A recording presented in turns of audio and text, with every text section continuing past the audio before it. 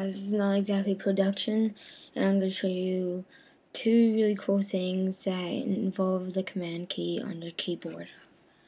The first one is up here, your toolbar up here, how Macintosh and the program put these to set default where they have to be, like the date and time is before the battery and the percentage and everything.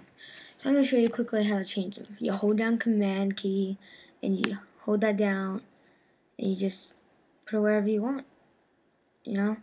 But I'm not sure about the apps that you buy, but you could just mess around with the Macintosh things, put them wherever you want. Yeah, so that's pretty cool. And another one is all of these things that you have in your dock that you want to go to, they are shortcuts, okay?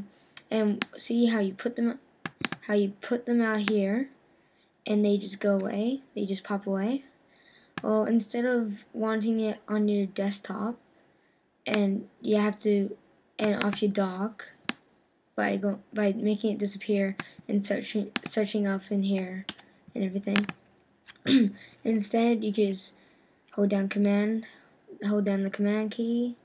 Okay, for example, say if I wanted Skype, it's a shortcut to Skype. All of these are shortcuts no matter what.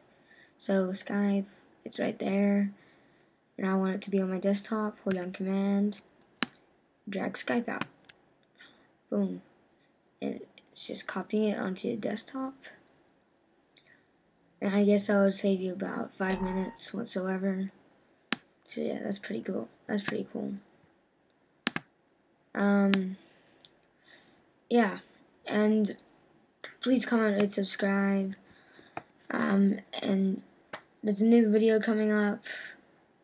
There's a new video coming up that I'm thinking about it very soon, and you will see. I'm not going to tell you what it is, but you will see. It's not that much exciting. It's just another tutorial probably. And yeah, thank you. Please comment, rate, subscribe. Bye.